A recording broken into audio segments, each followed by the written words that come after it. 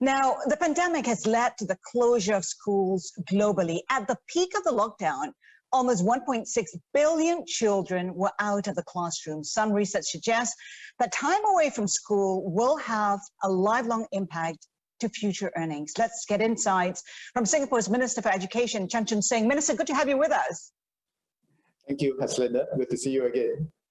And you. Now, Singapore was one of the last countries to close its schools, one of the first to reopen, much to the relief of parents, I'm sure, especially when compared to places like Hong Kong. How did you manage to do that? What was the thinking? Well, Haslinda, we have never actually closed our school in a sense if closing schools means the stopping of our education system of learning.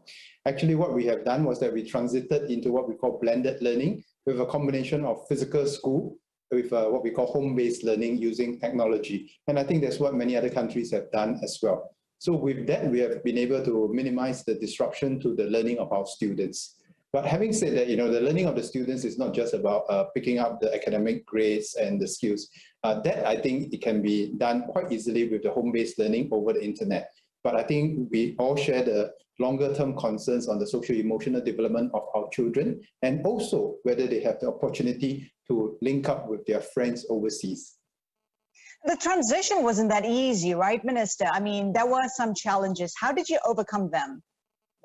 Well, we were a bit fortunate because in the transition, we have started this even prior to COVID. Because prior to COVID, we had this vision that, learning has to go beyond the classroom. So prior to COVID, we were beginning to make preparations for us to have what we call blended learning, which is to move some of the classes to online, because we believe this is one of the core skill sets that our students must have, the ability to learn at their own pace, using their own time, and then combine that with physical classroom. Because if we think about it, going forward, more and more of the physical classroom time will be used on collaborations and the new forms of encouraging creativity. Whereas learning is not just about the transmission of knowledge and the receiving of knowledge. If that is the only thing about learning, then today I think the internet can perform much of those functions. So we have a different vision of learning in going forward, where it's really about people coming together to collaborate and create something new. As the saying goes, we are not just trying to teach our students how to solve yesterday's problem with yesterday's solutions. We are trying to get them to solve tomorrow's problem with tomorrow's solution, and that requires collaboration. I'll pick up on the vision slightly later, but when schools were reopened in Singapore, how did you manage to do that without the classrooms becoming, I guess, a super spreader location? Well, there are two parts that we need to do well. One is what we call the health protocols, which means that we need strict health protocols in the school to prevent what you call it becoming a cluster or a super spreader venue. And that requires us to have safe management measures, good personal hygiene, good social habits, the wearing of masks, the regular temperature checking, and also to go in and do the tests necessary if we suspect there's a cluster of cases. So that part is what we call the management of the health protocol, and that part is a bit more straightforward. But equally important, I think for many countries, we realize that we are not just managing a health issue, we are also managing a public confidence issue. You can open the schools, but if the parents and the children are not confident of your protocols, they do not think that you are transparent with the information, they might lack the confidence for them to return back to school physically. And that is the other part that we need to do well, which is to be entirely transparent with our protocols, with the information that we have, so that we can inspire confidence in our public, our parents and our children to go back to school safely. 2 years on, some normalcy has returned. If you were to look back on the last 2 years, on hindsight, is there anything you would have done differently? Well, I would say we would never want to waste a crisis, and there are many things that we want to do faster and better. First example would be the blended learning model. We'd like to shift more of our classes online for our students to pick up the skill set to be able to do self-paced learning. So, because this is something that they will need to do in time to come. So going forward, we expect more and more time in school to be spent on collaboration and creativity and encouraging creativity. So when less and less time on just the transmission of knowledge. So taking the lessons from COVID, we will move more and more of our lessons online, allowing our students to do self-paced learning, encouraging them to pick up the skills to learn by themselves. I think the second lesson that we can all learn from this is that technology is a great enabler to lighten the workload of our teachers. Because with good technology, you can now scale the good pedagogies, the good lessons to the classrooms across the nation as fast as you can. So that's something that we really want to do more and do faster compared to the past. Now, beyond, sorry, go ahead. The thing is, Singapore is in a privileged position. Students have internet access, but globally, there is a digital divide. 2 in 3 children and young people below 25 lack an internet connection at home. And that, of course, is worsening the inequalities in terms of access to education. Why do you think other countries have found themselves so unprepared for remote learning? Well, you are right. Singapore, in some sense, is a bit privileged in that we are a small nation, so it's perhaps a bit easier for us to proliferate the devices. And we do have our fair share of students and families who may not have access to broadband, but we do our best to provide them with the devices and also the bandwidth necessary outside the school environment for them to access the information and the curriculum. Now, but having said that, that is just an enabler. What really matters are really good teachers that can help guide the students, even if we have the broadband and the devices. During the pandemic, when we have to go on to home-based learning, we recognize that not every family, every child would be able to have a conducive environment at home to do the learning. And in fact, even during those times, in the most difficult of times, we kept our schools open for students with higher needs to return back to schools to be guided by the teachers physically. So I think, notwithstanding the fact that Singapore is slightly more privileged than many other countries in our ability to proliferate the devices, I think what really makes the difference is really the quality of the teachers, the commitment of our teachers to help each and every last student to assess the curriculum during the pandemic. When we take a look at the uneven internet access, how do you think this might play out? Because it is estimated that about, 38 million children worldwide are entirely without access to schooling. How might this play out for the world? What would it mean for the most vulnerable in Asia, in Southeast Asia? Indeed, I mean, people have talked about a potential digital divide. But on the other hand, actually, it could be a great digital leveler as well. We have seen many countries much larger than Singapore able to scale up the proliferation of access to good quality education through the internet services. So I think this is also a tremendous opportunity if we can just focus our resources on equipping our people with the devices, getting the curriculum right. And by that, I don't mean just transposing the physical classroom into the digital classroom as if we just to digitize what we call the analog version, but really to change the pedagogy and get the students engaged. I think there's tremendous opportunity. I will just use an example. This morning, I just visited a class, and you know, during my time, the sum knowledge of everything was called the Encyclopedia Britannica.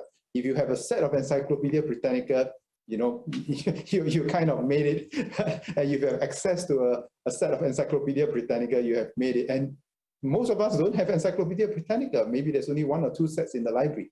But today, our students have the world at their fingertips. And the question is, how do we guide them to make use of this deluge of information, this plethora of information? For them is a new skill set that's required, which is how to sense make in a world where you have an overload of information, how to differentiate between what is right and what's wrong, what is verifiable and what is unverified. So I think those are new skill sets that we need to help our students pick up in this new world. So given the new skill sets which are required, there needs to be a rethinking of education. It's become such a fast changing world. Adaptability, continued retraining, resilience are key. How do we rethink formal education to meet the skills needed for the future? What will the future of learning look like? Well, I think the most important skill set that we can equip our students to learn for life is to ignite their innate curiosity and to have the passion to keep learning. And the skill set to learn, unlearn, and relearn is the most important.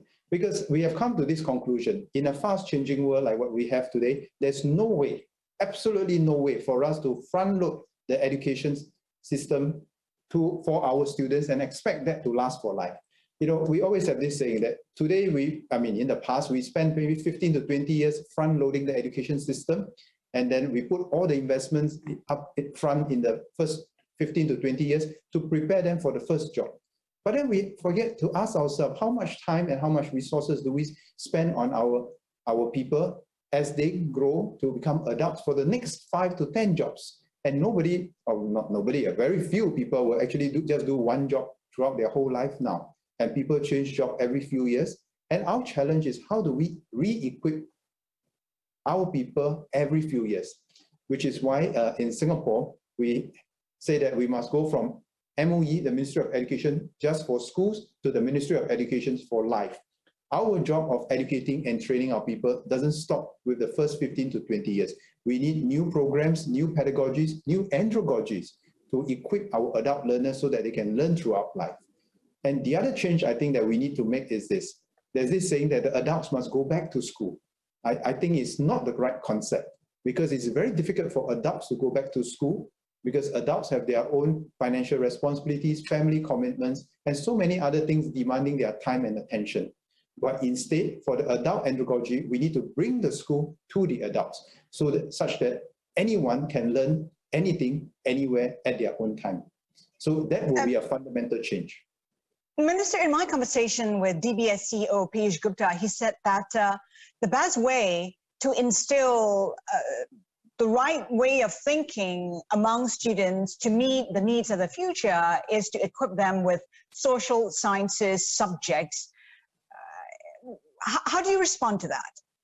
Well, in Singapore, we are increasingly emphasizing what we call interdisciplinarity.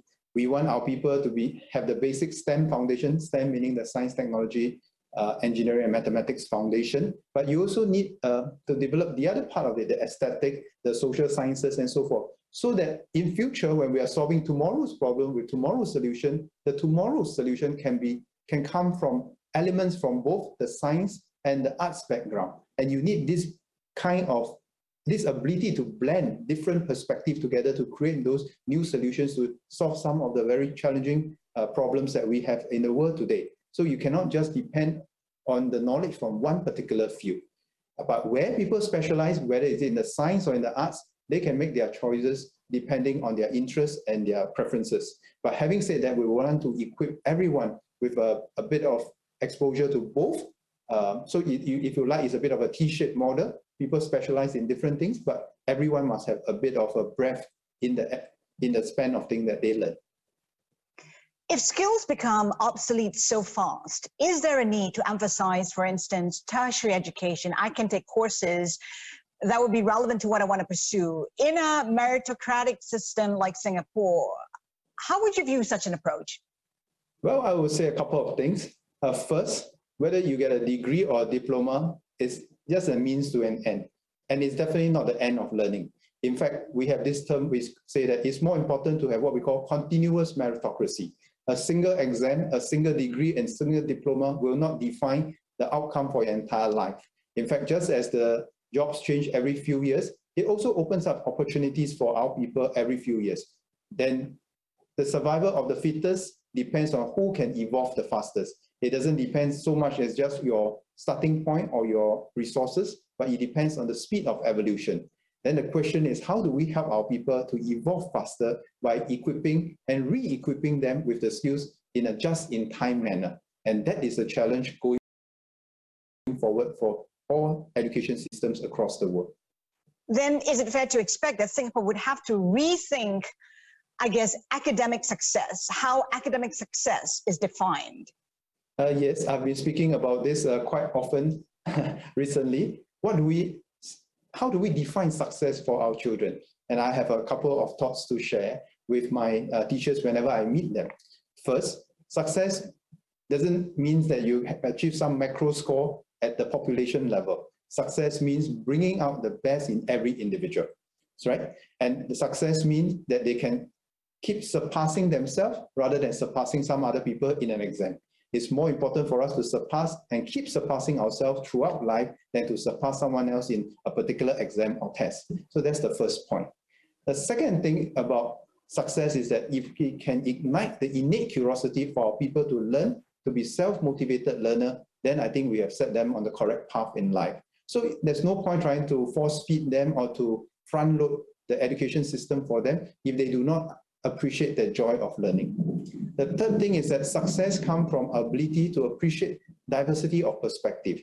It means that we allow our people to connect with people from different cultures, different backgrounds, so that they can work as a team, to collaborate as a team beyond just the absorption of knowledge or the transmission of knowledge by the institutions. But all this requires us to change the way we approach teaching and approach learning. A lot to mull over. Minister, we thank you so much for your time today. Thank you for your insights. Thank you, Haslinda.